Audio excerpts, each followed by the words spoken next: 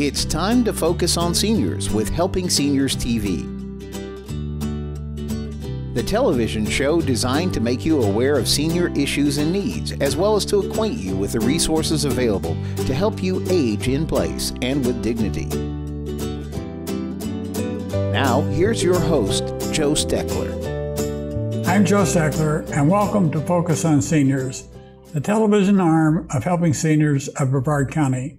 Our show is designed to provide you with information on how to develop your own aging and care plans. Our topic today is in-home custodial care, and with me in the studio is Rosemary Barton and Jennifer Helin, co-owners of Seniors Helping Seniors. Welcome, Rosemary. Welcome, Jennifer. Thank you. And before I even ask you the first question about your company, I want our viewers to understand the importance of what we're going to talk about, because the type of care that you all provide is going to be an essential part of the Affordable Health Care Act intentions and how they're designing care, because they've gone to what we call Medicaid managed care. And what this means, folks, is that it's an effort to contain costs and narrow a profit margin. And for businesses to stay in business, they have to make a profit. But the cost of medicine, with all of us living longer, generally speaking, we have to be more innovative in what we do to control the cost of care. Now, this managed care, it's been passed by the Florida legislature, and it is in 26 states currently, Florida, California, New York, Illinois included. And what this means is that certain major HMOs and other managed care companies will have companies come in and provide the cost of care. Hopefully they will do it so that a maximum effort can be maintained to keep the people in their homes, so that we can keep people out of more costly elements of care. And we've been talking about that on this television show for many years, that the more we can reduce cost in care, the better off the client's going to be. That's why it's so important for our viewers today to understand what Jennifer and Rosemary will provide the type of company they have. But before we even get into that, I want both of you to tell our viewers how you got started and what sort of prompted you and what this company's patterned after and what you have to go through to get a franchise, because I think that makes the company even more and more interesting. So, it is special. I was a Brevard County school teacher for over 10 years, and I had taken a leave of absence, which ended up being a very good thing because my mother-in-law ended up having surgeries, and I was taking care of her. And I got an ad for Seniors Helping Seniors and thought, wow, that makes so much sense, that I looked into it. And the more and more I looked into it, the more I was absolutely sold on the concept of seniors helping seniors. It would have been so helpful in our own families. Mm-hmm. That I fell in love with it, but I wanted to make sure that I was looking at everything properly. So I went to the source, my mom, and asked her to look at it for me, because she had been a businesswoman for years, and she looked at it. And by the time she was done researching it, she said, "Okay, when are we going to do this?" Yep. I said, "Oh, this is good." Tell our viewers how this company started. Well, the more and more we got into it, we had to go to our home office, which is up in Reading, Pennsylvania, and we got to meet Karen and Philip Yoakum, and they are at the heart of Seniors Helping Seniors, and just an amazing, amazing couple. But it started with Karen Yoakum, and I'll let you take that part of it. Karen came to the United States with her daughter when she was going to attend college, and she was widowed, and so she decided to come along and help her daughter get acquainted with the United States. And in doing so, she began looking for places that she could volunteer to find out a little bit about more about the country and what we do here. And in doing so, she started working with some of the assisted living facilities and nursing homes. And she discovered that in America, the children all leave home and go to other places. And so mom and dad are sort of left to their own devices. And she thought maybe this would be what she was to do in America. And her strong feelings for finding something to do in America came from the fact that she worked with Mother Teresa for 14 years in India before coming to the United States. She had started giving money to the poor at a very young age, and finally learned that the money was going to Mother Teresa, and then became very close to her. And so the Mother Teresa was her inspiration for doing what she has started doing in the United States. I think that sort of sets the stage for the type of company that you're developing.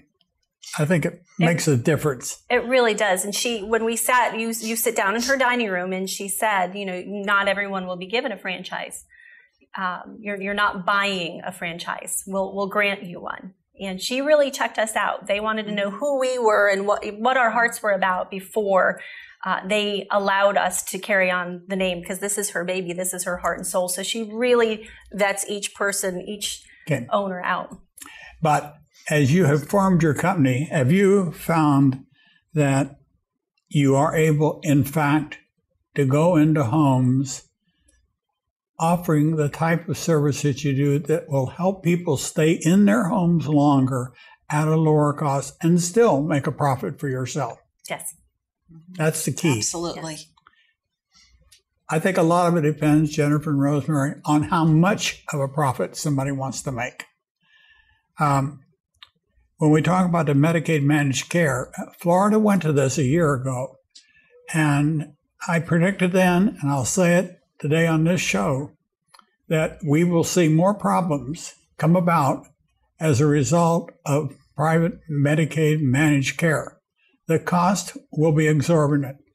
I am already getting indications that corporations that are supposed to be providers of the Medicaid managed care are not taking calls for service because they're finding out that while they've estimated that they can contain costs, they cannot contain the costs such as they thought they were going to be able to do. So therefore, they're simply not going to give service. And in the long run, the client, the patient, will suffer. Exactly. So, having said that, let's talk about seniors helping seniors. And I think one of the things that I was giving a lecture to a group of women at the Freedom 7 Center in Cocoa, Florida, and I talked about your company. And those ladies would not let me leave until they had the phone number for your company because they were so intrigued by the fact that you had seniors that would go in and help seniors. Like I used the word, there weren't a bunch of young whippersnappers going in there trying to tell an older person what they had to do. Right. It made a difference. How much of a difference have you two found in using seniors to help seniors? It makes a huge comfort level. It really does make a big difference. One of the ladies, just jokingly, said, the last person who was here didn't know what a phone book was. She wanted to go look up a number, and she didn't know what a phone book was. It was a young person. I'm sure they Googled it. They didn't ever go to the phone book anymore. So we don't think about that, but there is a little bit of a language gap because I probably would also Google something. Mom would probably go get the phone book. So it's true. So there's a little bit of a language difference there. So there's just a comfort level knowing someone who, and we really try to match them, so that there's someone who has similar interests. They come from maybe a similar background. They've been there, they've done that, and they're compassionate. Okay. They understand. Let's talk about the company. What is in-home custodial care? What do you do? Basically, we will do anything. Jennifer laughs at me, but I always say we'll do anything soup to nuts because we can do anything to help a senior that is non-medical or hands-off. So excluding those two things, we can help them around the house. We can help them with housekeeping. We can do laundry. We can make the bed. We can cook. We can prepare meals ahead of time. We can take them to their appointments. We clean out bunny cages and kitty cat litter boxes and, anything at all that a senior needs around the house. We do handyman services. It's really an endless list of things that we can do for them. Can you help a patient put medicines in a box? No, we cannot. You can't do that. That's a skilled service. That would take a skilled service. Exactly. Because I was thinking when I came home from Health South Sea Pines after I'd had my stroke, one of the biggest obstacles I faced was getting all the pills in the right Exactly. That can box. be daunting. Mm-hmm. It was an enormous task. Right. But I think one of the services I picked up on that you all provide, and I think it's a very, very useful service, was your transportation service, where, if I get it right, you offer your services in a 2-hour block at $18 an hour for the transportation service. Right. Correct. So let's say if a person, let's say somebody knows about our program, Helping Seniors of Brevard County, and they call us from New York and say, my mother lives in Brevard County, Florida, and she needs to go to these doctor's appointments, but I can't be there to take her. I need somebody to go. I say, well, we have the perfect organization. I can refer you to Seniors Helping Seniors. Absolutely. And then what do you do? We contact the senior. We go out and do an assessment, and there's no charge for us coming out, but we get basic emergency contact information, basic medical information. Hope we never have to use it, but it's good to have just in case. And then we match her with a driver. So that, and we try very much to keep that driver the same time. We're not a taxi. We try to really make that service personal so that each time that person comes to the door, they know exactly who that is. Oh, it's Judy coming, and they recognize Judy and are very comfortable with her coming and taking her to and from the doctor's appointment and wherever else they want to stop. But they would go, if the patient requested, they would go into the appointment with them and listen to what the doctor said. Absolutely. So that there's another pair of ears reassuring the daughter back in New York that their mother heard correctly. Yes. And that's a frequent request. Yeah. And you get that request all the time? Yes. Yes. But see, how many services do that? Or how many people know to call an organization like yours to ask for that kind of service? It's not well known. Not yet. Not yet. Not yet. But it will be. Trying. You're trying. That's the purpose. That's why when we have this television show called Focus on Seniors, we truly want to focus on those programs that will help seniors stay in their homes safely as long as possible. Yes. And think about this. If that daughter living in New York couldn't monitor what her mother was doing, if she just had to leave it up to her mother and her mother didn't take care of these things, she would end up in an assisted living facility at a cost of about between $5,000 and $6,000 a month. Correct. Whereas if necessary, you could send somebody out there 7 days a week or 30 days a month at a cost of $32 if it's only the $16 service. And you multiply that by 30, and it's about 1/4 the cost of being in an assisted living facility. We have a perfect example of that. We had a family call us from out of town, and Mom was living by herself, but she had to take her meds in the morning, and she kept forgetting to take them, or she was early stages dementia, or she would take them twice. And every time she would do this and confuse the medicines, then she would get sick, not feel right, and she would call 911. And so the fire company was coming to the house on a daily basis. Now, we cannot do the meds, but they had a neighbor who was willing to set her meds in the pill boxes. So we started sending a gal in every morning. She gets there at about 6:45. She reminds this woman to take her meds. So she makes sure that the lady takes the meds out of the box. She makes sure she actually physically takes them. And then she fixes her breakfast, makes the bed, get her ready to get on her way for the day. And in doing that, her day starts off perfectly and she's fine for the rest of the day. And at 30 days in a month on average, the cost is $960 a month, which is far cheaper than putting her into an assisted living facility. So mom's happy, the family is happy, and she's able to stay in her home. Yep. And I don't know how far you've come on this, but are you willing, or can you talk about the new service you're thinking about doing, a 3-hour service? Is that the Take Me Home? Yeah, are you doing that yet? We are. We're just getting the word out, but it stemmed from a service that we did for a lady who was in rehab, and her whole family had come in when she first had her accident, but then everybody had to go back to work. So she needed a ride home from rehab, and when we got her home, we realized the refrigerator, she hadn't been home in a month. The refrigerator was a mess, and there were a lot of things that needed to be thrown out. So we went through, cleaned out the refrigerator, got her some groceries. We said, this is really a valuable service. A lot of times, right after you get home from rehab, home health will come in. So they don't really need anybody, but yet they do need a little help just to get over that hump of, yes, there's a lot to do when you first get home. There's mail to go through and the refrigerator and the groceries. And so we'll come in and do a 3-hour service. Take them home if that's what they need, transportation to get back home. Come in, clean that refrigerator out, get some healthy groceries, make a meal, kind of get them started. And if that's all they need, that's okay. We feel like we've been helpful. Mm-hmm. And if they ever need us again, hopefully they'll say, oh, I remember those seniors helping seniors ladies. They were great. So we'll get another call. Yep. I think that's one of the really, really good things about the type of program that you and your mother started, Jennifer. Perhaps you could also share with our viewers a little bit about licensing.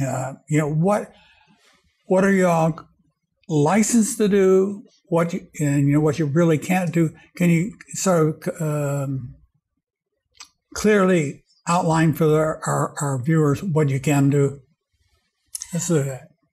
As I had stated earlier, we can do all of the services that do not require medical. Okay. And our license with ACA states that we can do all of the things like housekeeping, cleaning, general cleaning, meal preparation, transportations, all of those sorts of things. About the only things that we really truly cannot do is we cannot do hands-on. So therefore, if someone needs help and assistance with a shower, we cannot wash them, we cannot bathe them, but we can stand by to keep them safe. We can even put soap on the washcloth and hand it to them, but they must wash themselves.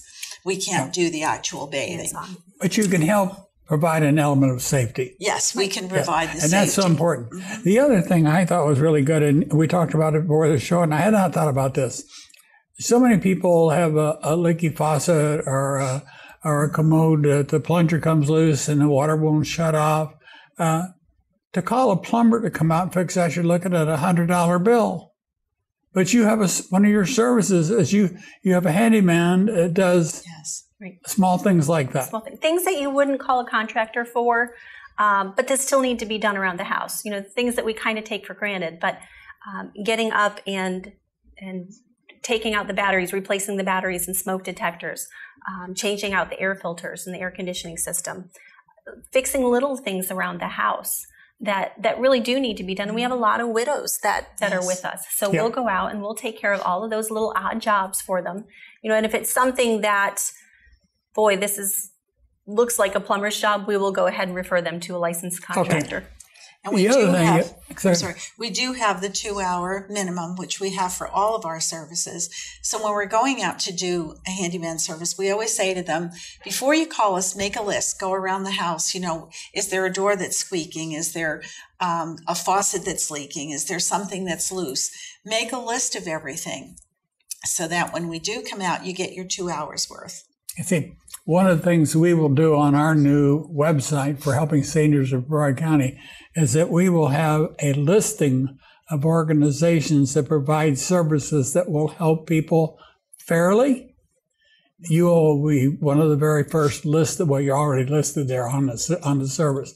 But that's so important that that seniors and those that care for seniors know that there are organizations in Brevard County that operate fairly, they're honest, and they have a mission of trying to keep them in their homes safely. Yes.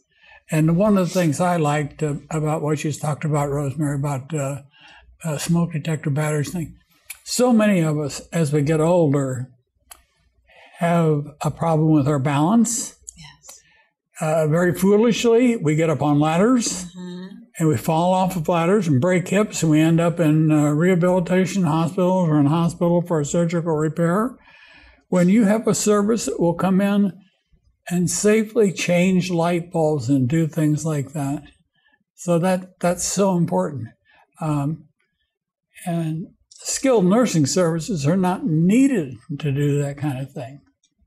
Right. So I like, when I looked at, I would not remember all these things, but one of the things I like, you mentioned you do yard work, and you also do respite care.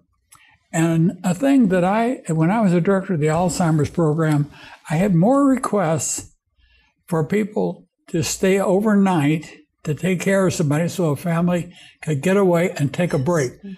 Respite care. You say that you do 24-hour care. Do they do like weekend care too? Do you do it for 2 days? Mm-hmm.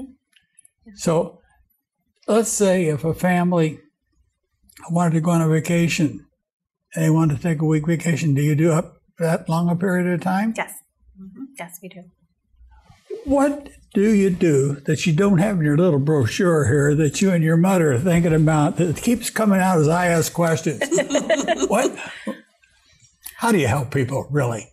You know, every person is different of what they need. So we really go in and we try to sit down with them and say, okay, what would you find helpful? What do you need? And it really is different in every situation. So as we come across different situations and we hit something new, we think, oh gosh, I'm sure other people need this as well. Let's make sure that we let people know that, yes, we can help with this.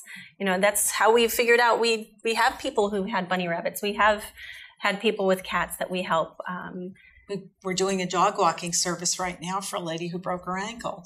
Every house you go into, the situation is different. What you're describing is very, very expensive care or case management, which you all do at a fraction of the cost of a professional care or case manager.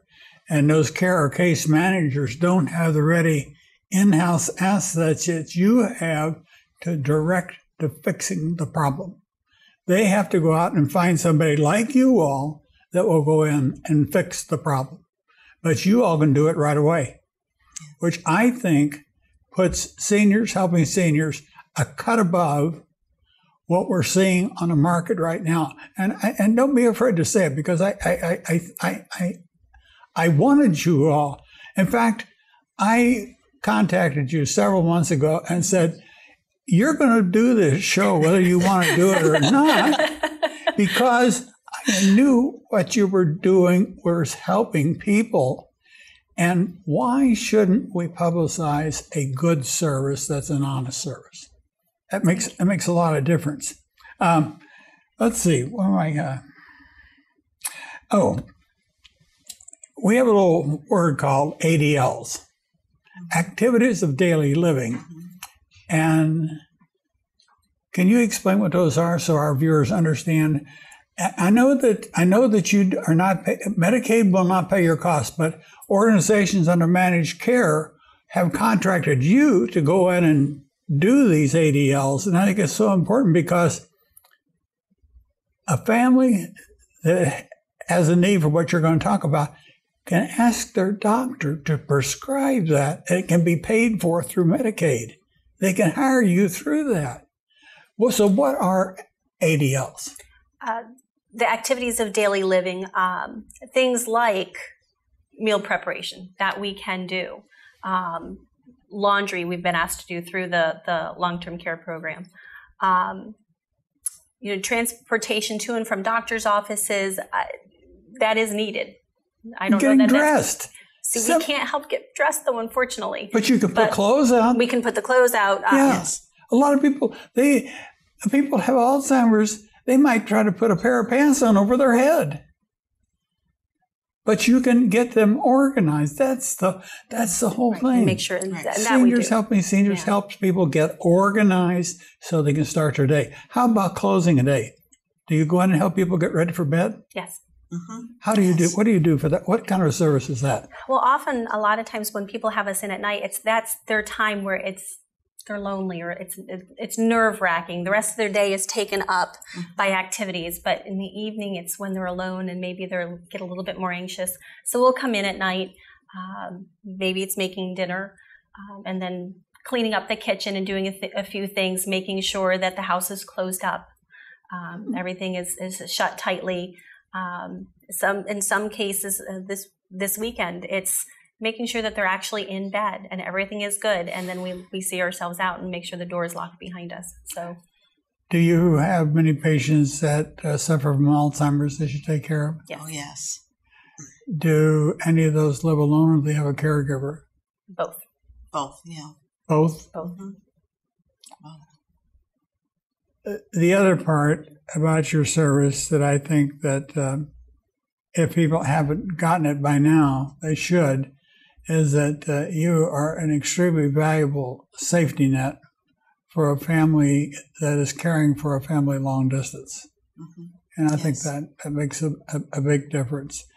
And I think that's where the seniors that you employ come in and make it very, very effective for people accepting your care. Right. Have you found people that did not want to accept the care? Yes, honestly, it's hard for some folks to accept help. When you've been so independent for so long, and you've been the one who's cared for everybody in your family. You've had 8 children, and you're always the one who's in charge and always the one who's taking care of people. It can be hard to accept help. Mm-hmm. What do? Do you sort of? She sends mom. I send mom in. I do. When we know, when we're going into a family situation, a lot of times the caregiver will just naturally talk to me. The daughter or the son will naturally talk to me. The senior will automatically talk to mom. So if we know we're going into a situation where the senior's hesitant in receiving services, she's the... We're out of time, and it's been much too quick, but I want to thank you, viewer, for watching today's episode of Focus on Seniors, and I hope you've learned something from this presentation. And if you have questions or comments, please call us at 321-473-7770 for more information on senior care and resources.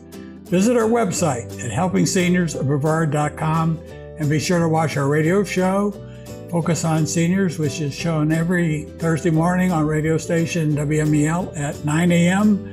And every Thursday morning, we're in Florida Today newspaper with our Focus on Senior column. I'm Joe Steckler, and I thank you for joining us today for Focus on Seniors. Thank you both for being here. Thank you. Thank you very much.